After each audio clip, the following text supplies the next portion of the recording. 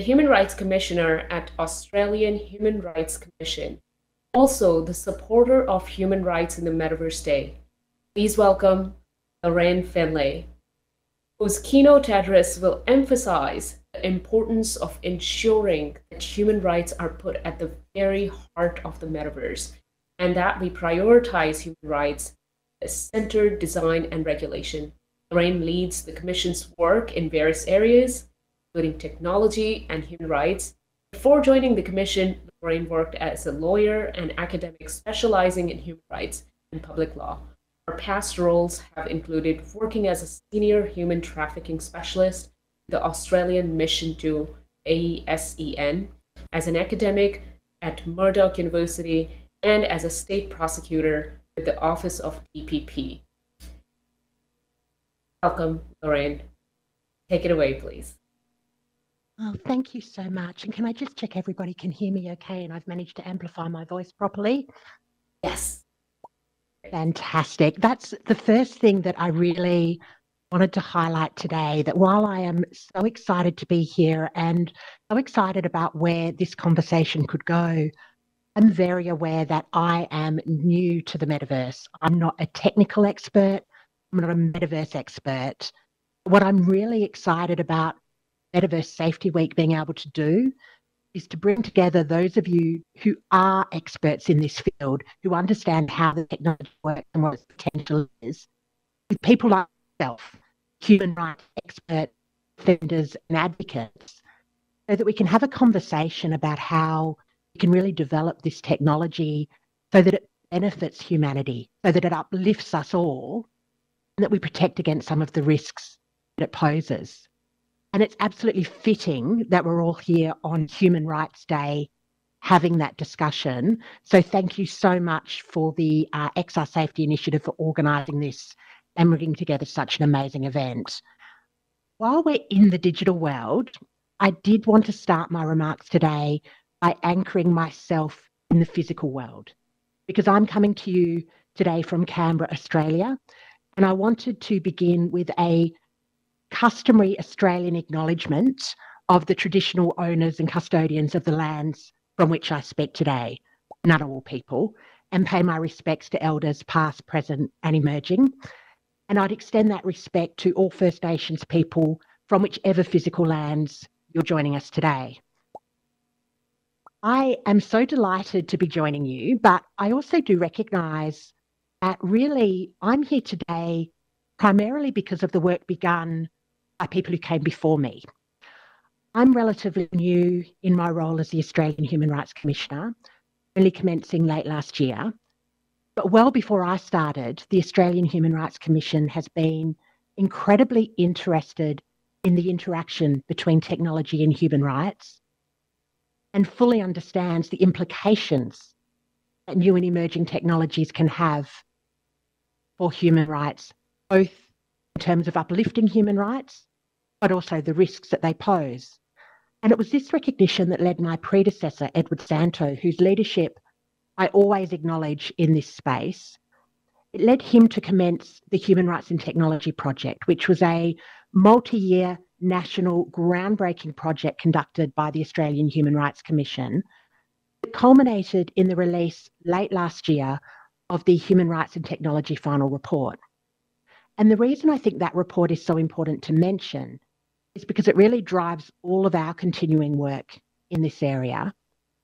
But it also really affirmed to me the absolute importance of ensuring that we don't just engage in talking about human rights with technology when things go wrong and when we're at crisis point, but that we actually have those conversations right from the beginning. And we look at embedding human rights as a normal part of our conversations around how we develop technology to improve humanity. So I'd like to recognise the work that my predecessor did, but also give you my commitment that from the Australian Human Rights Commission perspective, we see this as a core part of our ongoing work. And a really core question that we all need to answer, which is, and if I can move to the first slide here, how do we ensure that technology, and in particular the metaverse, ultimately is used for good and not for evil? At the end of the day, the report that we produced acknowledges that technology is absolutely essential. That as we develop technology, it needs to be developed in a way that is safe and that is fair. It acknowledges that we're living in a time of unprecedented technological innovation and advancement. And there's a real need to seize the opportunities that technology presents. But it also recognises that new and emerging technologies can pose really significant risks to our human rights, and not just in the abstract, but can cause real and actual harms to individuals. The metaverse really epitomises this technology, or this tension. And if I could move to the next slide, we have on the one hand the hope and expectations of developers and early adopters for effectively a digitally enabled utopia. But there's a real risk that if this technology is used or misused by organisations or actors to perpetrate human rights, that we could descend very quickly into a digital dystopia.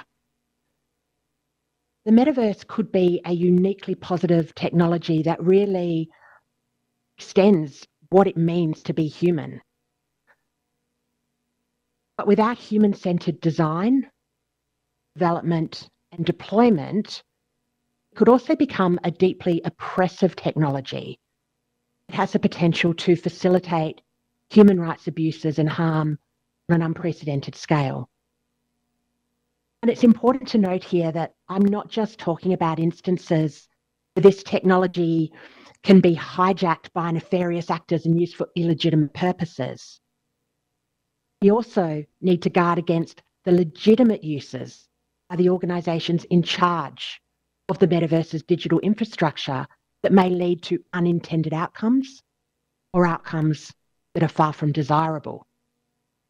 But before I talk about ensuring that we safeguard the development of the metaverse from those types of abuses, I do think it's really important to take a moment, if I could move to the next slide, to highlight some of those potential benefits. Because often in my role, when we talk about technology and human rights, we focus on the risks and the negatives and the harms. And I think it's really important that we also understand this technology has enormous potential to strengthen human rights, to empower humanity, and to really uplift our ability as individuals to exercise our human rights and reach our potential. And I think those positive effects are limited only by our imagination, whether it be immersive training programs for surgeons, new mediums in the form of living artworks, educational opportunities that were previously inaccessible for people in remote and regional locations, or the ability for people with disabilities to engage in an accessible and inclusive way. This technology is potentially miraculous. The potential for improvement in our lives is immeasurable. And for those of you that are technical experts and that are driving the development of this technology, I can really understand temptation to just see how far it can go. And the excitement of pushing the capabilities of the technology to see what direction it can be taken in, to understand what the limits of it are, and to be the first ones to truly chart what are unknown digital waters. However, I would say that as we race to develop and implement this technology to push its capabilities, it's really important for us not to get caught up in that frenzy of creation, where we become so concerned with the question of whether we can do something, we forget to step back and ask the most fundamental question of all, whether in fact we should be doing something. And that's really the key message that I'd like to leave you with today. This developing technology is alluring, it's exciting, it's miraculous. But we need to temper our excitement with a disciplined patience to make sure that we actually stop along the way and think about what impact it will have on people's lives, on their human rights, and how the technology could be misused and exploited. So, having spoken about some of the benefits, if I could go to the next slide. I do want to focus on a number of the risks that are inherent in the technology and start thinking about how we might safeguard the metaverse from developing in a direction that amplifies those risks. And in particular, while there are an enormous number of different risks, for example, the implications of a monopolization of the technology and the need to ensure decentralization, the ongoing dilemma of how you balance the importance of free speech versus the obvious need for content moderation, and the risk that the fact that there aren't regulations in the metaverse in the same way that there are in the physical world means that sometimes behaviours we simply wouldn't tolerate in the physical world are apparent and occur in the digital world. Those are all things we need to think about. But what I really wanted to focus on today was how the harvesting of personal information can potentially violate privacy rights on an unimaginable scale. Thinking a little bit about online echo chambers and the risks of amplifying hatred and violence. Finally, the need to think about protections, particularly for children and young people in the metaverse. If I could start by thinking about personal information, we know that traditional forms of social media and digital engagement collect a huge amount of data about people, whether that be from your user mouse clicks or the websites that you visit. But we also know that the immersive nature of the metaverse amplifies this, and that the quality and quantity of information collected is far more substantial. Without regulation, organisations may be tempted to monitor, collect, store and sell personal information on an unprecedented level. The everyday user can have their digital location tracked, what they do, who they're with, what they look at. Depending on the technology, be it VR or AR, it's also likely that platforms can and will be able to record a person's posture and gait as they walk, or expressions as they engage. This will allow systems to identify if you're interested in particular content based on, for example, if you slow down when you pass it by, or if you speed up and move on more quickly. It may also include how you interact with particular contact. Systems record, for example, what items you engage with, or even when your pupils dilate as you look at a particular item, indicating the level of engagement.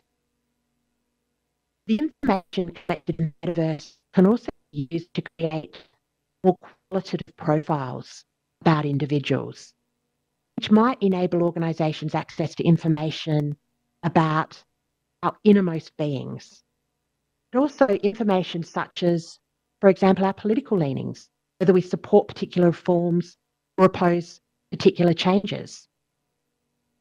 It's not hard to imagine certain countries or regimes that would be able to use this type of qualitative information to profile their citizens for the purposes of control and oppression. Metaverse faces the very real threat of becoming a digital panopticon, where users' biometric data, their facial expressions, their eye movement, their vocal inflections, their vital signs are for sale, with terrifying consequences if that sensitive information falls into the wrong hands. The metaverse allows us to engage with an unlimited array of information, to learn more about each other in a way that expands our horizons. But paradoxically, at the same time as it expands our world, it can also limit the world that we engage in. And by this I mean the metaverse has the potential to amplify and encourage the existing phenomenon known as digital echo chambers. This is the second risk that I'd really like to focus on. A digital echo chamber is simply an online environment where a person only encounters information or opinions that reflect their pre-existing worldviews. And this happens because digital technology is unprecedented in the way it allows for personalisation and targeting of information based on profiles in the personal information it's already collected from you. These echo chambers have played a role in increasing the availability and amplification of hate speech and violence online. In digital spaces, it becomes increasingly difficult to identify and counter online content which can incite or encourage human rights abuses. The echo chambers, which are usually powered by AI algorithms utilising harvested data, pose really serious risks to human rights. The same processes that are used for legitimate purposes to target customers, allow personalisation of information, and sell products may also be used by certain groups to encourage atrocities and to incite hatred and violence. In the metaverse, where targeted content is seamlessly integrated and harder to identify, metaverse organisations need to be conscious of how their infrastructure, which has legitimate, useful, beneficial purposes, may be misused or manipulated to allow for the dissemination of online misinformation, falsehoods and hate. More concerningly in this space, when these technologies are misused, it isn't just by lone wolves or small groups. We're seeing the rise, for example, of troll farms and the weaponisation of misinformation and fake news in ways that was previously unimaginable and that can have devastating impacts on democracies around the world. If we don't take proactive steps now, these technologies could be misused to fracture society and create division, fueling hate and violence against particularly marginalised groups. The other side of this, and what makes the conversation so difficult, is that while we need to take proactive steps to ensure online safety, we also need to make sure that we harness the opportunities the digital world provides for enhancing free speech, free exchange of ideas. We have to strike that right balance to ensure that while we address risks around online hate and misinformation, we don't at the same time undermine other fundamental rights such as free speech. The bad news is there's no simple or easy answer to this dilemma. But what it reinforces to me is the absolute critical importance that we have an open conversation about these tensions and that we include human rights in the conversation right from the very beginning. The final thing that I wanted to mention is the particular importance of thinking about the rights of children and young people in the metaverse. In the examples I've previously given, I've been implicitly talking about adults engaging in the metaverse. But we also know the importance of the risks that are posed to children and young people by particularly the weaponisation of data and the unique environment the metaverse provides. And specifically, I'd like to focus here on the gaming industry, which is one of the forerunners in expanding and building upon metaverse technologies. Whether it be Travis Scott's performance in Fortnite or Walmart Land in Roblox. Video games and gaming technologies are well positioned to move forward and develop metaverse technologies and metaverse environments. But if they're not properly regulated, these environments can be used to target children and young people with inappropriate content and to introduce them to ideologies which encourage or actively preach hatred and abuse against others. For example, recreations of the 2019 Christchurch mosque shooting have been found multiple times on the Roblox platform, despite the company's real and active efforts to reduce that content. And I want to be very, very clear here. I am not suggesting for one moment that gaming itself is in any way linked to encouraging violence or extremism. What I'm suggesting is that we need to be aware of the way gaming platforms can be illegitimately used by others to promote violence and extremism. You don't need to guard against the gaming platforms. You need to guard against the inappropriate use of those platforms by others to pursue appropriate and dangerous objectives. children's safety and development that the metaverse may pose in other respects. For example, use of virtual currency can cause harmful content to play out in these spaces. It's been reported that children are using their avatars in Roblox to perform lap dances in virtual strip clubs in return for the virtual currency Robux, which they then use to buy cosmetics and accessories for their avatars. In the physical world, we accept that children and young people need additional protections so that they're not exposed to inappropriate content and they're not placed into dangerous environments. Those same requirements should apply in the digital world. The need for safety and protection for children and young people is still apparent. And again, we need to make sure that we're giving children and young people the opportunity to engage in all of the benefits the metaverse offers, but without exposing them to danger and inappropriate content and harms online. The final key risk that I want to mention only briefly relates to how data is utilised, and that's to do with discrimination and the risks of discrimination in the metaverse. I've already discussed how data be used for targeted advertising and can be used to help spread hate and violence. But the use of information can also increase examples of more direct discrimination. Louis Rosenberg paints a really stark picture of this when he considers the topic. He considers an example when AR is worn by a user going for a walk.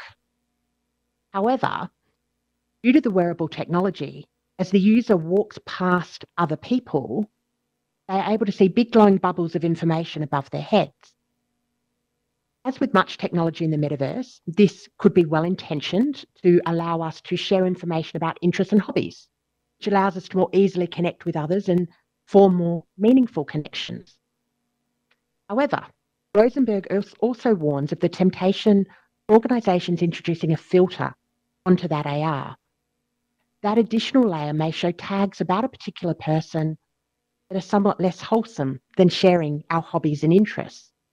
For example, it could include information that identifies a person as belonging to a particular racial or ethnic group, being of a particular religious faith, or having particular political persuasion.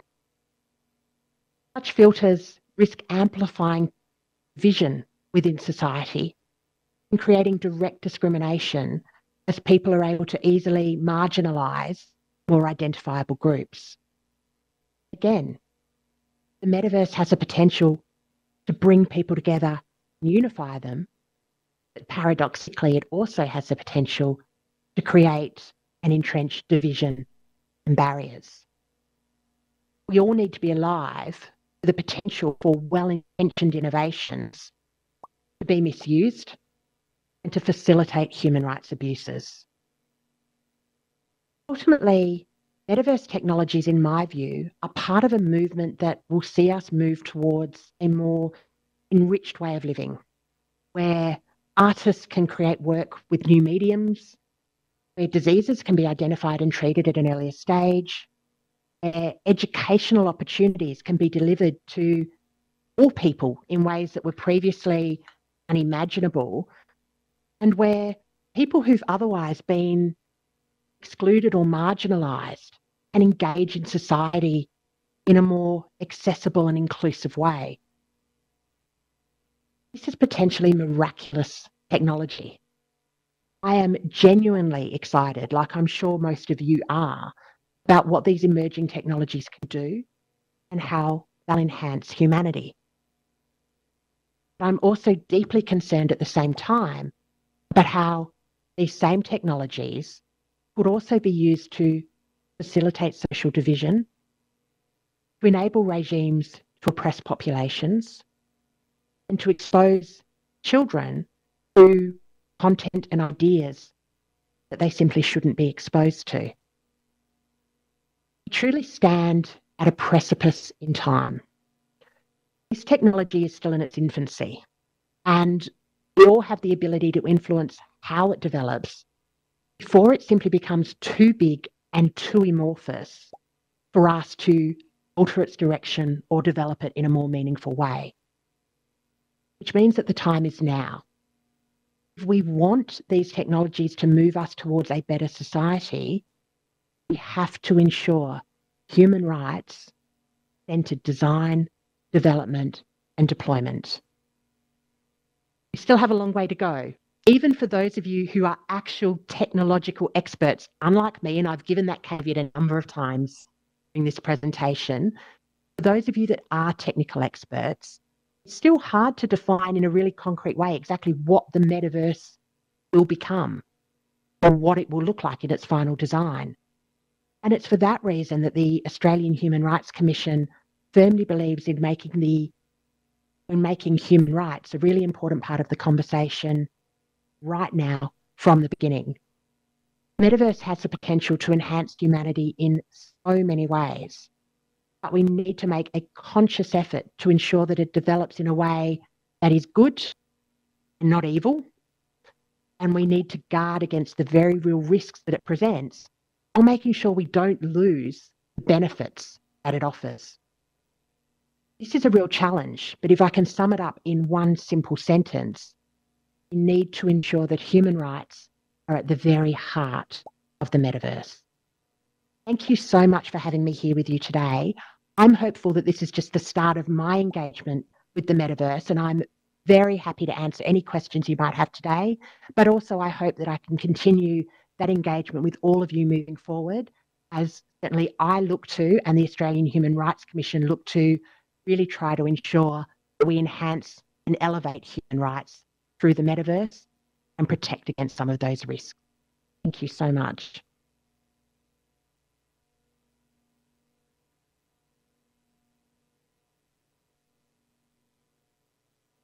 Thank you, Lorraine, so very much for this amazing leadership that we all absolutely need.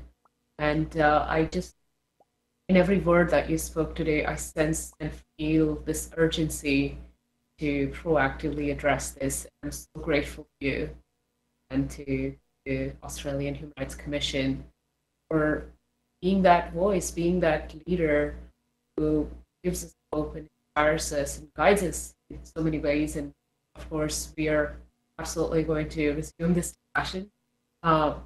If anyone wants to ask the question from the commissioner, please raise hands. We've enabled the raise hand button.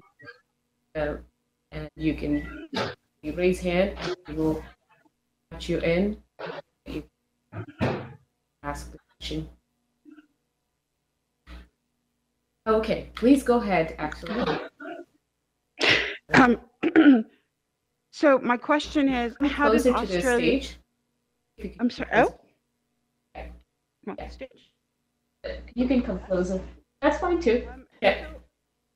So my question is, how does Australia feel that they're... Oh, it just muted me. How does Australia feel that they're going to be able to stop something like the dark web equivalent in the metaverse from even starting? And in a lot of places, it already technically has started, right? We couldn't control the internet. How do we feel we're going to be able to control the metaverse, which is just one step beyond, being the internet and all of the things that encompasses the dark web? It's such a good question, and I wish I had a really easy, simple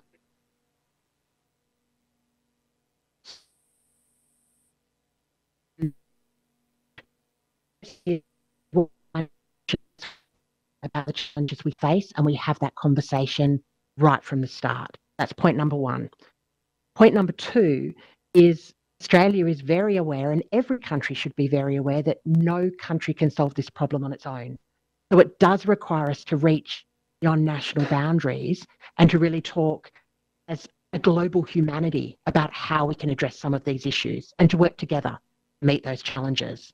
And I think the third point, which is really important, is we need to learn from what's come before us and learn from the internet and how that developed, and think about how we can either translate solutions that did make a difference there into the metaverse, or how we can learn from things that didn't work to make sure we do things differently in relation to the metaverse. I think it is an enormous challenge, but But it's only by having those discussions really early and being really open about the human rights issues that we're facing that we have any chance of addressing those issues. Thank you. Thank you so much. And so, Lorraine, I know that there might be other questions. Just in the interest of time, if it's okay, we'll continue this discussion. I know we'll continue this discussion sometimes behind closed doors, sometimes in public, but the point is very, very simple, and you've made it clear we need to remain proactive. We can't ignore emerging technologies. We have to make that a priority.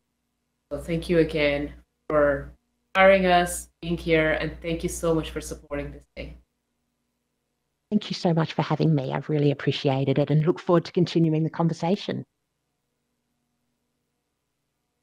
And so with that said, please remember, Metaverse Safety Week continues on Monday, December 12th, with a focus on digital culture, arts, and media.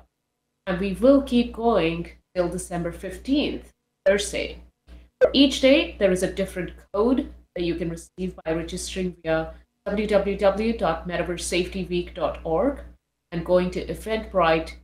Once again, thanks to the headliner Meta, helping us all discover revolutionary technologies, leading the way in connecting us in business and at home.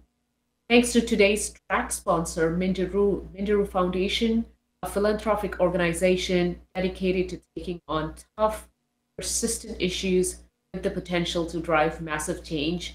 And we saw an example of that. Minderu Foundation just declared a fund, $1 million fund, to fund these innovative technologies and find some of the solutions that we're looking for. Finally, thanks to our key supporters for human rights in the Metaverse track, Australian Human Rights Commission, Republic of Slovenia, Ministry of Economic Development and Technology, Ministry of Digital Transformation of Ukraine, and so many other community partners for coming together on this 74th Human Rights Day. See you all on Monday. Thank you.